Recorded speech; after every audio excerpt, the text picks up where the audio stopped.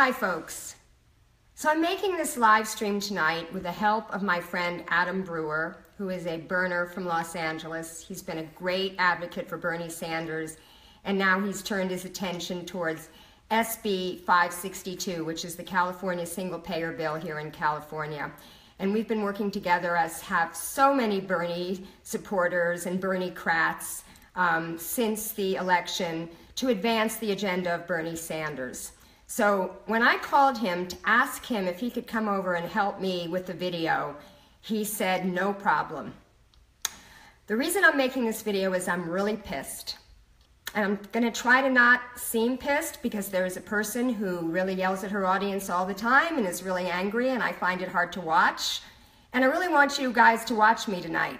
So I'm going, hopefully this anger that I'm feeling is going to be a little underplayed because I don't want to scream at you, okay? Because I know that you're supportive. But I have to tell you what happened to me today.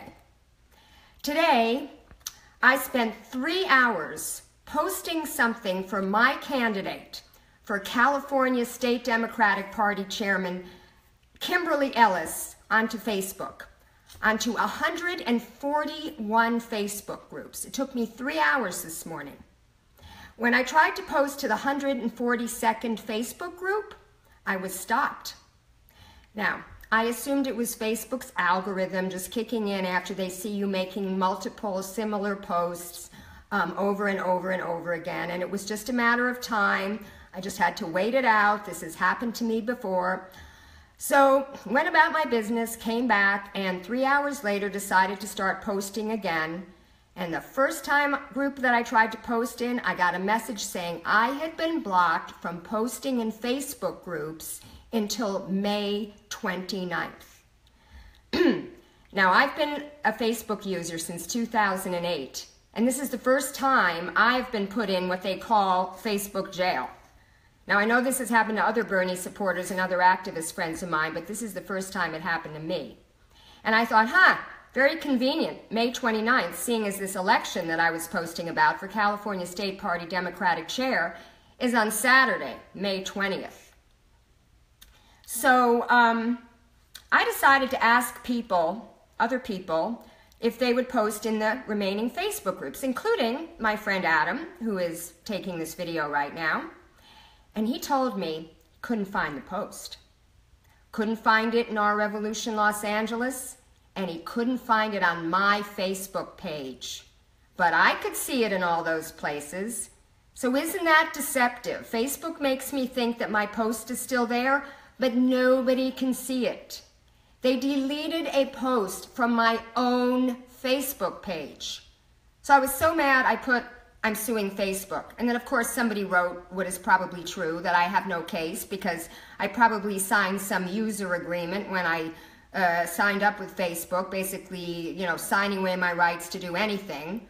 And that's what life is like in these United States, where these corporations, they can take all my data, they can own the copyright to all my data, all my photos, all my posts, everything that I've ever posted, and sell it to advertisers, can share it with the NSA, but I can't sue them when they delete my own First Amendment freedom of expression. All right, so I'm going to read to you this post, and I want you to tell me if you think it's worthy of being removed by Facebook. Here's the post. Were you pissed that the Democratic establishment stole the DNC chair's race from Keith Ellison? We have another chance to beat them in California with your help. Kimberly Ellis is the Keith Ellison of the California Democratic Party chair's race. She was endorsed by Our Revolution and Nina Turner. The election is next week in Sacramento. Her challenger, Eric Bauman, is the worst kind of establishment Democrat. He is an old-style party boss who conducts business in today's version of smoke-filled back rooms, and who bullies and intimidates people who disagree with him, like Bernie Sanders supporters. Plus, he took $12,500 a month from Big Pharma to lobby against a ballot initiative that would have lowered prescription drug costs for 14% of Californians, an initiative that Bernie Sanders held rallies to support. Kimberly made a pledge not to take any corporate money, oil money, big pharma money, etc., and she has disclosed all her donations on her website. Eric has not. Like Bernie, Kimberly has been endorsed by the California Nurses Association.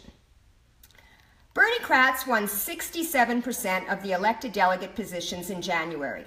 However, elected delegates make up only a portion of all the delegates who vote. So just like with a national convention, we need your help lobbying our California superdelegates to vote for Kimberly on May 20th. Attached are 9 pages of information, including contact info for all the superdelegates we need you to call and/or email. Please help win Bernie's political revolution in the largest and most powerful Democratic Party in the country. Was there anything obscene in there? Anything inciting people to violence? Any hate speech against a particular group? No, just a person, me, advocating for her candidate, Kimberly Ellis. So, what am I to presume?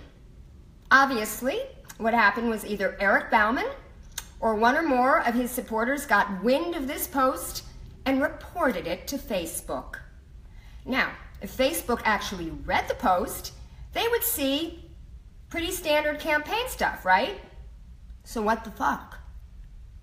One has to wonder if from being the vice chair of the California Democratic Party, Bauman has connections to anyone at Facebook, whose top executives, including Mark Zuckerberg and Sheryl Sandberg, are huge donors to the California Democratic Party. For the most part, delegates who supported Bernie Sanders are supporting Kimberly Ellis. So this is exactly the kind of treatment we have come to expect from establishment Democrats who rigged the primaries against Bernie Sanders, who covered up our signs at the convention, who put on white noise machines to drown us out, to turn off the lights in the Washington delegation so they couldn't see our signs, and now who are saying in the DNC lawsuit that they don't have to play fair, that they don't have to be impartial, that they can nominate their candidates in smoke-filled back rooms, just like they used to. One of the reasons that I called Eric Bauman a bully in my post, which is probably the worst thing in there, is that I was personally bullied by him at a Democratic debate watch party in the winter of 2015, right here in Studio City. I had never met the man before. I went with a fellow Los Angeles for Bernie member, George No, and I had only heard about Eric from other LA from Bernie volunteers. The stories that I heard were abominable. I'll just repeat one for you. LA for Bernie had a table outside the LA County Fair for 10 days, and we had Bernie materials. Now, occasionally our people went inside the LA County Fair and saw the Democratic Party, the Los Angeles Democratic Party table, and they were always running out of Bernie materials. So, naturally, we had plenty. We offered to replenish it. They wouldn't accept it. The people sitting at the table said they were told not to accept the material. We contacted Eric, we contacted Clark Lee, we contacted whoever else works for him. The names escape me because this was in August of 2015. And never were able to get any traction on that. And then I found out that 2 women, whose names I will not disclose because everybody is afraid of this man. He's like freaking Bill Cosby. Everybody's been bullied by him, but nobody wants to come forward, and I'm coming forward. And I'm going to show you a video in a minute to show you just the tip of the iceberg of what I experienced.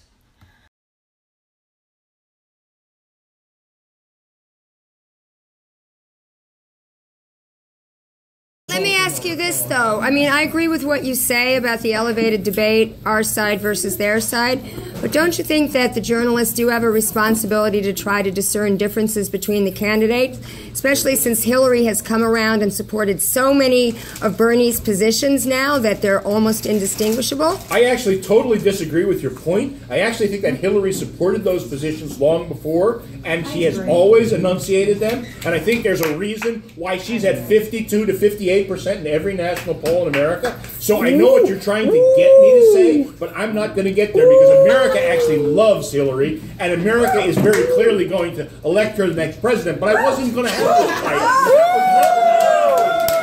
fight. Very clearly going to be elected the next president, but I wasn't going to have this fight.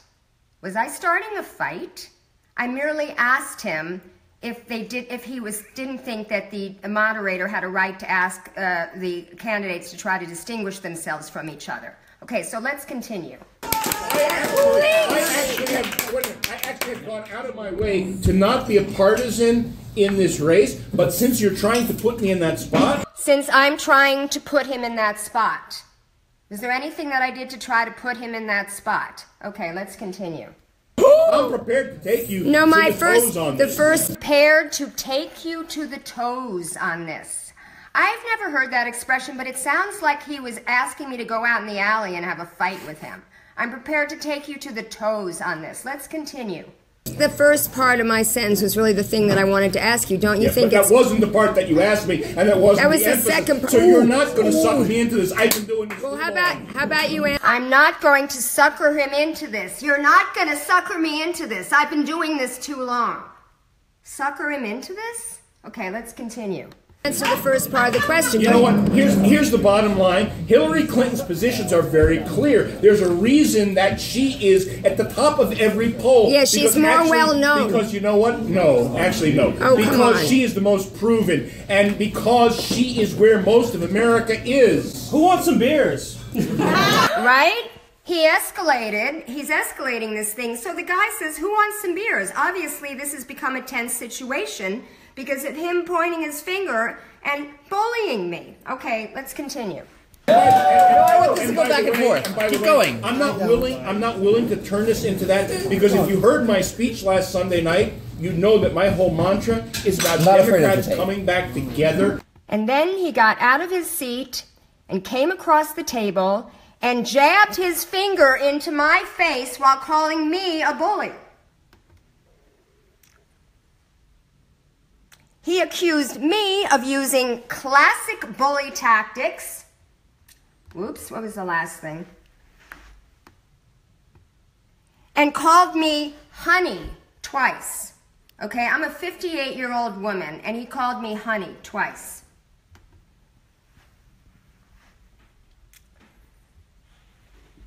So then I told him, I was like this at this point. He was in my face, jabbing his finger. I told him anything that I could think that I was so flabbergasted. I said that I was going to write this up for the LA Progressive, where I write.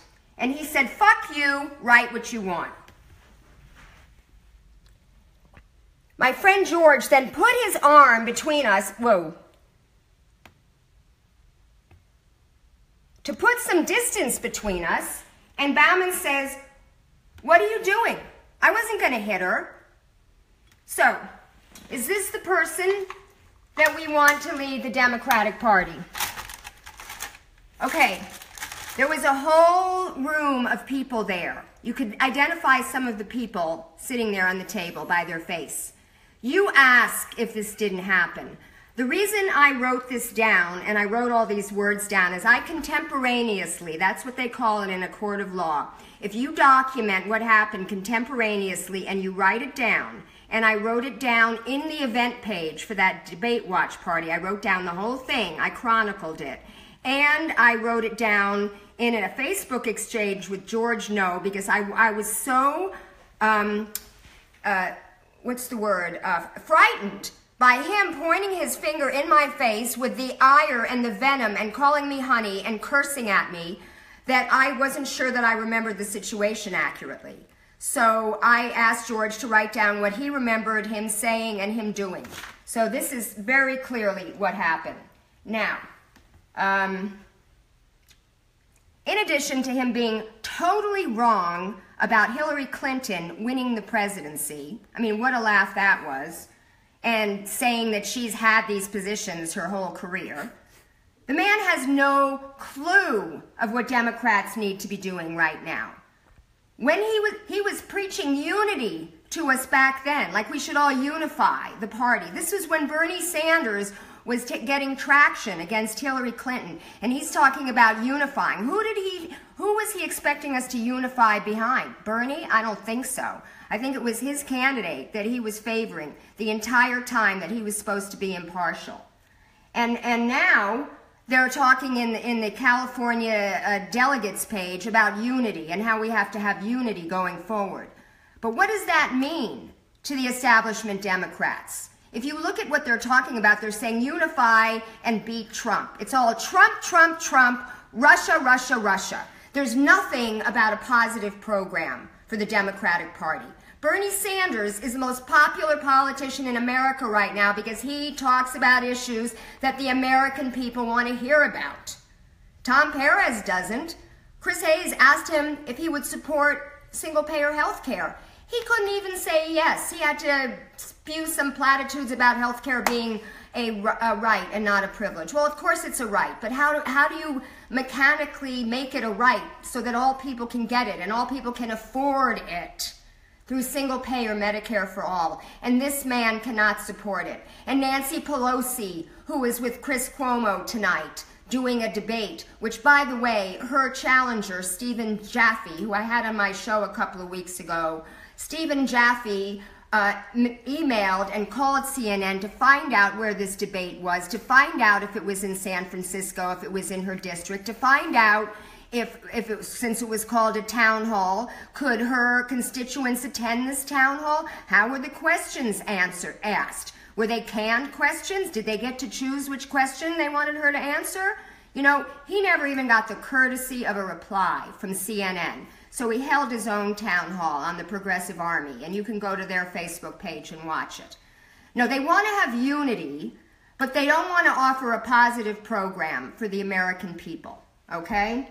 So that's Kimberly Ellis's platform. Kimberly Ellis talks about how the Democratic Party has lost its way, okay? How when she grew up, how her Southern grandma told her that the Democrats were the party of the poor. The Democrats were the party that fed the hungry, okay? The Democrats were the party that provided for the needy. But that's not what the Democratic Party does anymore. No, the Democratic Party goes after corporate donations, okay? And they don't want to upset their corporate donors by talking about banning fracking or talking about single payer. Kimberly Ellis stands behind those platform planks as well as all the other platform planks of Bernie Sanders. So you know what? If you want to tell Eric Bauman, fuck you, back, and you want to tell Facebook, fuck you, back, for censoring me and deleting my post, and you want to help Kimberly Ellis become the next leader of the California Democratic Party, send me an email. My email is lauren@losangelesforbernie.org, Lauren, and I will send you the packet where you can call these PLEOs, as they're called. These